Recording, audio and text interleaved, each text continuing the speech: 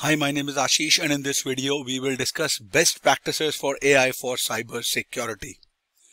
Well, using AI to support security operation takes careful planning and implementation, but with the right approach, as a team, as an admin, as a leader, or as a strategic planner for a team, you can introduce tools that make meaningful improvements in operational effectiveness and your team's well-being.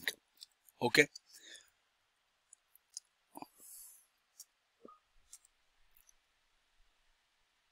So when you talk about build security in, you have to develop a strategy. You have to start early. You have to incorporate security considerations from the beginning of AI system development. You have to identify potential risk and vulnerabilities specific to AI components. As a part of threat modeling, you have to follow secure coding practices to prevent common vulnerabilities for secure coding.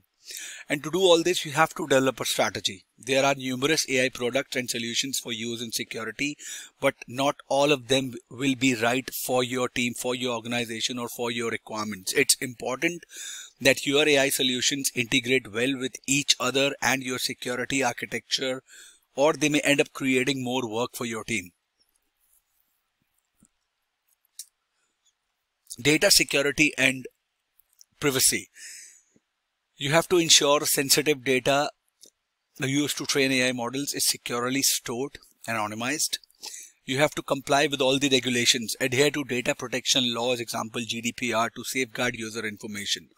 And you have to integrate your security tools,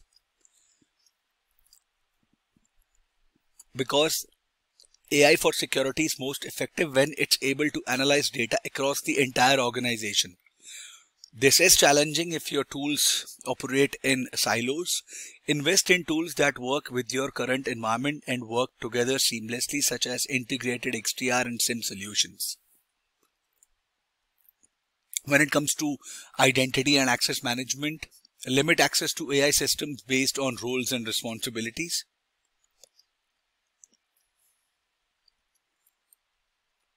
And implement MFA for system access.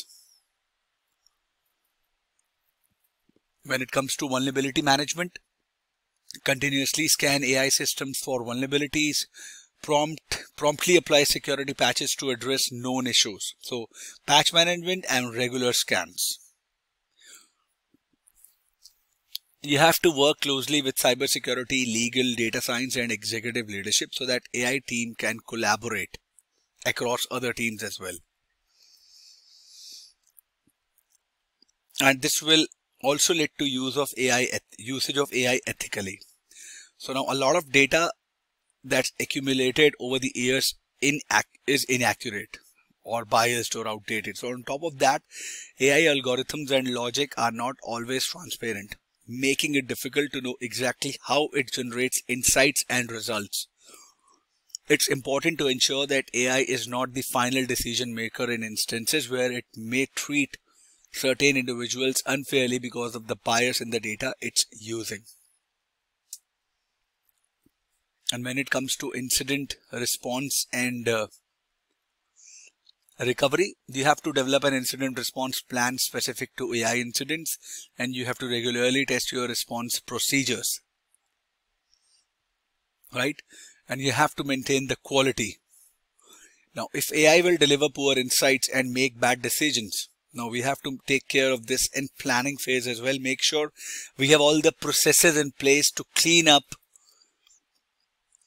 the incidents or the stale data or protect privacy, and then do recover.